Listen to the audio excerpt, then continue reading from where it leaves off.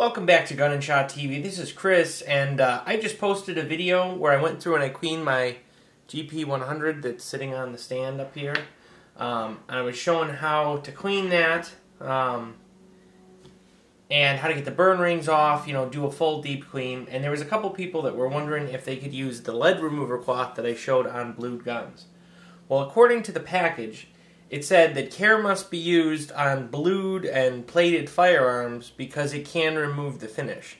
So I would advise that you do not use it on a blued gun. Theoretically, you could very lightly use it and it shouldn't hurt anything, but you know, I'm just going to tell you to stay away from that blanket unless the manufacturer changes the label on the package. It's telling you that you probably shouldn't use it.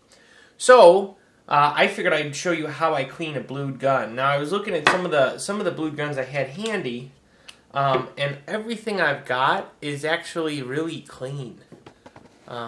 So it kind of causes problems because I can't show you how to get burn rings off if there are no burn rings on what I've got. I've got, like I said, quite a few different guns, but they're all actually pretty good. This one's a little bit shiny, but that's not lead. That's actually like finish wear. This is an old World War II Lend-Lease one. And then someone was even asking, they said they had, I think it was an Enfield top brake. I've got a Webley top brake, but once again, there's not enough crud on there to make it really worth cleaning. Then I had a stroke of genius. I thought about, what about my Blackhawk? So on my Blackhawk itself, this is pretty gross because I shoot a lot of hand loads. So on my Blackhawk, let's pull out the cylinder and I'll show you what it looks like. And it's kind of nice. I feel like it's cheating cleaning a Blackhawk because single actions are so easy to clean because everything kind of comes apart. So there's some crud in there, but looks like maybe a piece of leather off the holster. I don't know how that would get in there. But looking at the cylinder, you can see there's pretty heavy burn rings. And they're not terrible, but on a gun that has really bad ones, you won't see any part where the rings stop. But to get that off, like I said, you don't want to use that cloth, or you could mess up the bluing. So I'll show you how I clean this from scratch, and then we'll go through and demonstrate how I get those burn rings off. But to start with, same thing as cleaning the GP100 stainless revolver. You're going to start with cleaning the barrel and the cylinder. To do that, like I said, on the GP100 video, I started with a bore snake, ran that through a bunch, and then I transitioned to brushes and hops.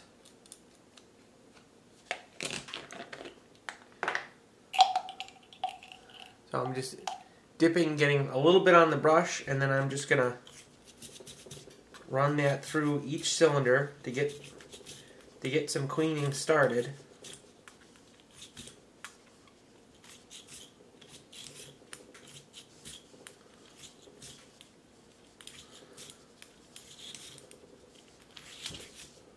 Okay. Oh, actually, I'm still going to need that. And then I'm going to do the same thing and get some fluid going down the barrel to get any of that falling loose.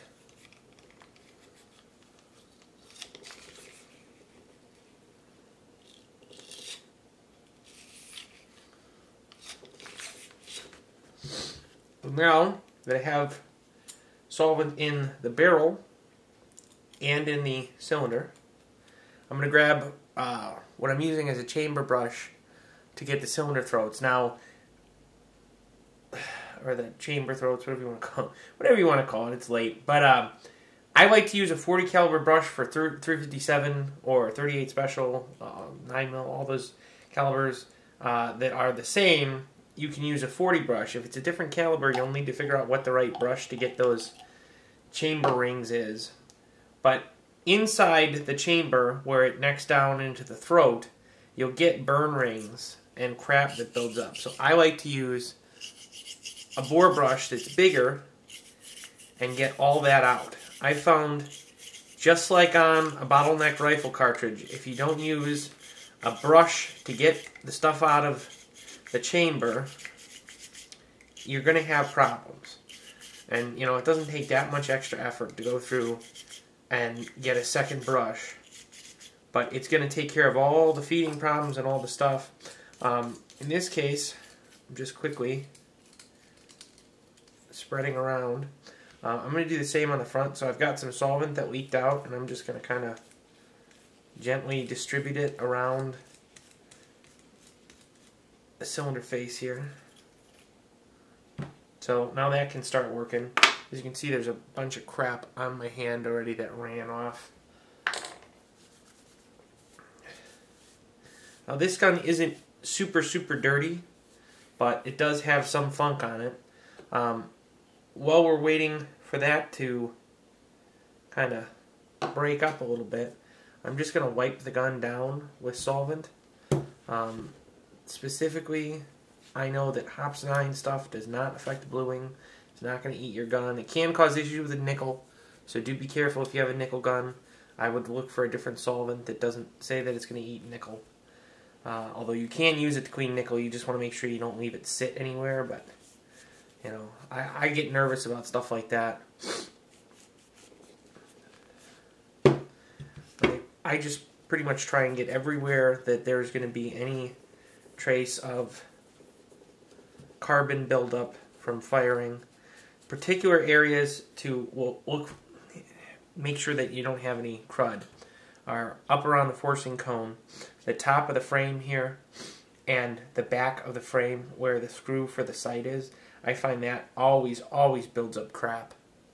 If you find that there's a bunch of crap in there, what I like to do is I'll use a pick. This is just a crappy pick from Harbor Freight, and pretend you're a dentist cleaning someone's teeth. You don't want to actually poke the gun and possibly damage the bluing, but if you just take the end of the pick and just gently kind of scrape with it, so you're not actually going to scrape the underlying surface, but so you can get any caked on crud off.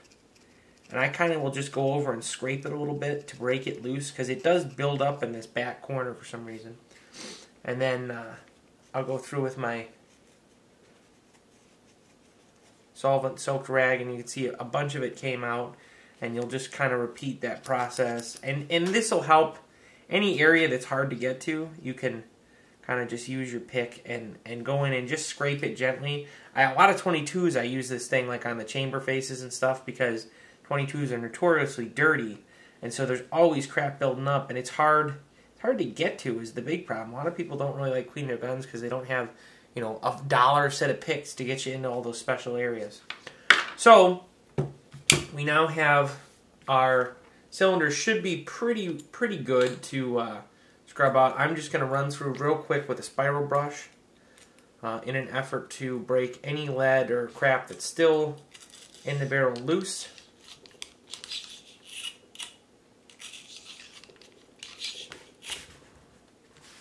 Okay, and then you can do the same thing on your cylinder. Now I'm just going to use just regular Hops 9. The gun isn't actually totally dirty. The big thing that it's got going on is it's got burn rings on the cylinder. So we don't need to, and I'm going to actually do something real quick. I'm going to scrub the barrel where the pin was and make sure that I get any of that loose crap off. Pretty much cleaning your gun is just about attention to detail. It's about looking at little areas where, oh, you know, there's crap there.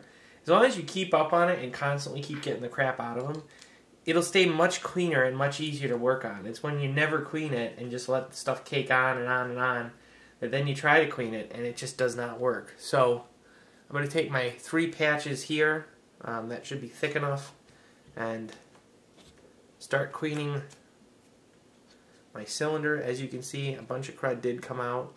I'm a little low on foaming bore cleaner right now. I was having problems getting it to work right. So if the gun were totally dirty, I would use foaming cleaner. I ordered some more from Amazon, but I haven't actually gotten it yet. So I'm just going to skip the foaming cleaner part. But all that would really be would just be me repeating this process with the foaming cleaner, and you've already seen that in the stainless cleaning video, so I don't feel like it's worth the extra effort.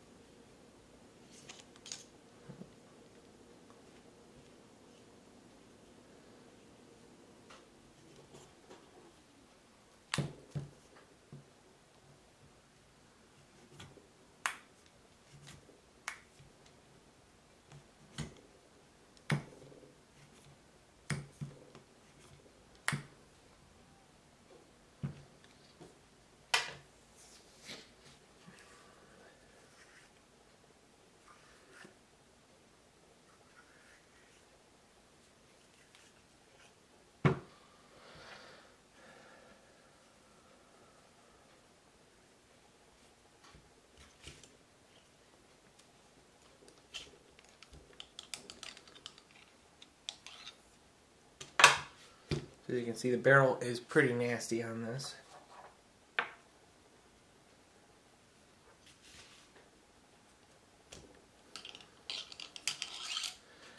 And most of you probably will not have anywhere near that amount of fouling. I shoot a lot of my own cast, hand lubed everything, hand everything loads, and they're really dirty. So that's just the nature of how I shoot. But they are cheap, which is why I shoot them.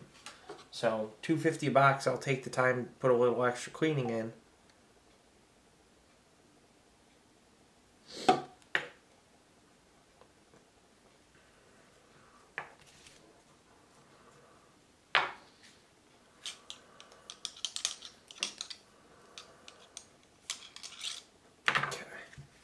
So we're actually getting pretty clean patches out for just doing one solvent brushing cycle.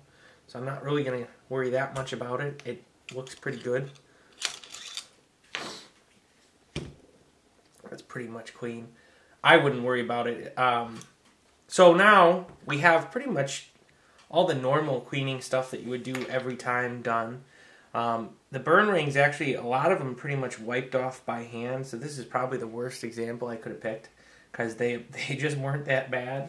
But how I'm going to clean the rest of them. There is still some burn rings in areas, but what I like to do is I'll get brass brush, bronze brush, whatever you want to get. You can get these 3 packs of brushes. If it's a Python, or if it's some really expensive high-end gun, don't start with a brass brush. Start with a plastic brush. Usually in these 3 packs, you'll get a steel, a brass, and a plastic brush. Start with the plastic one. Don't start with this. But what I like to do is I will just take some solvent, put it on a cloth like this. And since we can't use that lead remover, this is the best option we have. So now I have my brush, I have the cloth to get the crap that rubs off. You can see how dirty this is, so we'll see how dirty we get it after some gentle scrubbing. But the brass should be softer than the bluing, so it should not strip the bluing off the cylinder face. But it should be stiff enough that it's going to help the solvent break up any powder fouling. So you can see we've got some definite shit there.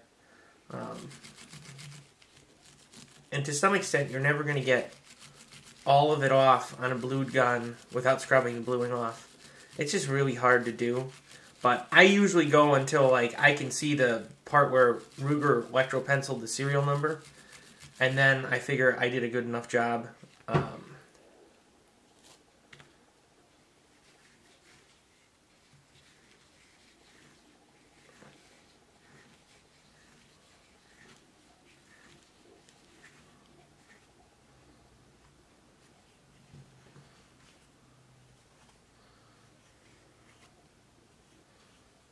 So that is now much better. Let me see if I can zoom in a little bit for you here. You can't really see any burn ring. There's a little discoloration in the bluing, and you're not going to be able to scrub that away.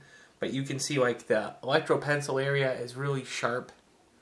You can perfectly see where it's engraved, and it's it's got like a nice shiny finish to it now. So as much of that fouling that's going to come off is off. Sometimes with these, you'll get a bunch of powder in the center pinhole. So what I like to do for that, and it doesn't work on every gun because obviously they're, it's only going to work on guns with this size center pinhole, but a 22 bore brush will fit down there. So you can just go through with 22 patches and a bore brush and everything and clean that if it's dirty. I find cleaning it often, keeping everything clean, it doesn't really get that dirty. So our cylinder actually looks really nice. It wasn't terribly dirty. If you do have some crud in the back, you can kind of scrub to make sure that the notches are clear for the hand. And then the other thing you can do, now that we have our solvent and our brush, hit those areas that I talked about that stuff builds up, and make sure that all that loose fouling is now wiped off with the brush and onto this cloth, and then the gun should be cleaner and easier to work with next time. I don't really see any major issues that I'm going to worry about keeping cleaning this. It actually looks really good. Same as with the double action revolver. you now want to put some oil on the components of the gun that are going to need oil. And that does two things. A, it keeps you from having to take the gun all the way apart if you constantly are putting fresh oil on and flushing it. B, it will just make everything smoother and everything work better. Make sure the pin is closed. If you don't have the pin closed, you stand a chance of breaking your transfer bar because the pin tensions the transfer bar to keep it from hanging up. I have seen people try and work the action without the pin and it snaps the transfer bar right off. But we're just going to take our oil and I like to put a couple drops on the pin here. I like to put some drops on each side of the hammer. If you want to drop one down the transfer bar, in the cylinder latch here, on both sides of the trigger. And like I said, the big thing I'm doing is I'm using too much oil, hoping that it'll run through and any excess will be flushed out. You can also go through and use a patch and put oil in the barrel. I don't worry about that, specifically on the Hops 9 bottle. It says that you can use hops to prevent rusting.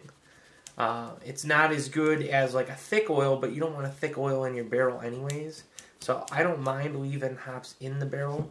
I will tend to wipe down the outside with a little bit of just regular gun oil. If you're going to use extended storage and you're not going to be using the gun, or if you intend to go out in heavy weather, I would use some lanolin to wipe the gun down, or go to the one lube test and I think there was 3 products. There was Frog Lube, WD-40 Specialist, and something else that were the best at preventing rust. I'll link that in the description if you're interested to look at that test and decide what oil you want to use for yourself, because that's one of those personal preference things. I'm not going to sit here and argue oil all day. So now we have our revolver pretty much as clean as it's going to get. We've oiled it. It's ready to be put back together. Let the hammer down. Open the loading gate. Pull your pin. And getting this back in is just kind of a process of popping it in. This is different for other revolvers, but Rugers are pretty easy to pop the pin out and get the cylinder in and out. Once you get it in the right spot, it just slides in. And there you go. Like I said, I put way too much oil on this to flush stuff through, so it's going to kind of bleed some oil for a little bit. I like to let them sit out on a mat with a paper towel or a rag under them and let that excess kind of just run off. It's not going to hurt anything, but if you just put it on your couch or something, it's gonna drain some oil that's probably got some contaminants. You can see like the grips have some crud from my hand. But there you go. That's how I clean the burn rings off. I just mainly do a regular cleaning, and then when I can't just wipe off, I'll use a brass brush wrapped in a solvent covered cloth and just gingerly scrub. If you push too hard, you could mess it up. If it is an heirloom gun, like I said, start with plastic first and see if the plastic brush will get what you need to get. But this one I've shot quite a bit, and by cleaning it off, and it looks really nice. It's got some tiny wear marks from the holster. But other than that, it looks like brand new. And if you keep your guns clean and oiled, you really don't have to worry about a lot of finish degradation unless you're using a lot of holster carry. So there you have it. I hope you enjoyed the video of cleaning single action, getting the bluing clean of the burn marks. If you have any other questions or anything, leave me a comment. But for Gun&ShotTV, this is Chris. Thanks for watching. Have a great day.